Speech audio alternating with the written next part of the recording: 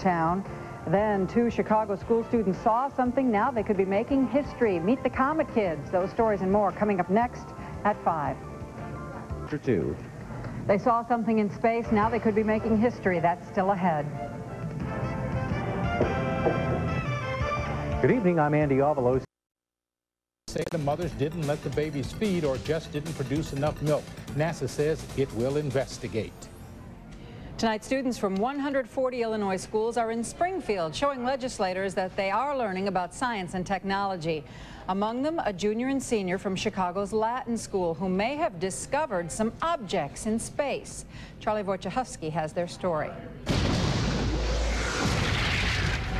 It is the plotline of a major motion picture, Asteroids on a collision course with Earth.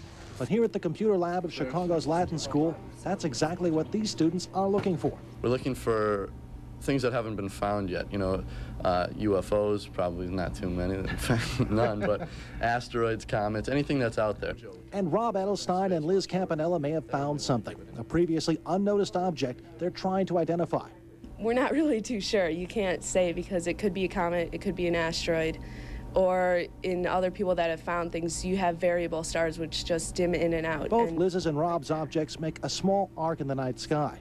That leads them to believe these are asteroids. The pictures Rob and Liz use come from an automatic starfield camera at the University of Illinois, where they're uploaded onto the internet. Dennis Erickson's astronomy class is downloading them and looking for differences in the pictures. With 19 sets of eyes, a class can go through a lot of pictures. Our ultimate goal is to maybe save humankind from extinction like the dinosaur experienced 65 million years ago. Because if we spot an object coming toward Earth, we could possibly send up a rocket and deviate it. Right now, these discoveries are all part of a process of investigation. But if indeed they turn out to be undiscovered objects, these guys get to name them. Not only will Liz and Rob avert global disaster, they may even name their objects after their alma mater, the Latin School. Charlie Wojciechowski, News Channel 5.